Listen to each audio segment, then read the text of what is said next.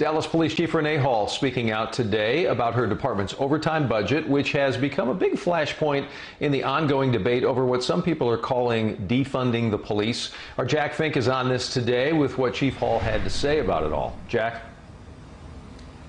Well, Doug, Chief Renee Hall met virtually with the Dallas City Council's Public Safety Committee to talk about her plan to combat violent crime in the city, which is up about 3.5% year to year.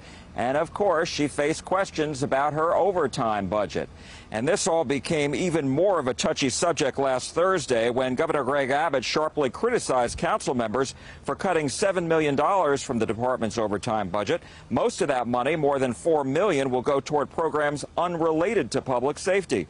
Today, Chief Hall sought to assure council members and the community that despite what council members decided, officers will not stop their efforts to fight crime and will continue to do their jobs.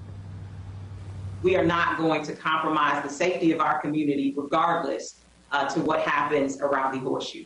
We will continue to provide the service. We will continue to utilize our officers on overtime. And if that means we come back to you and say we need additional resources, then that's what we're going to do.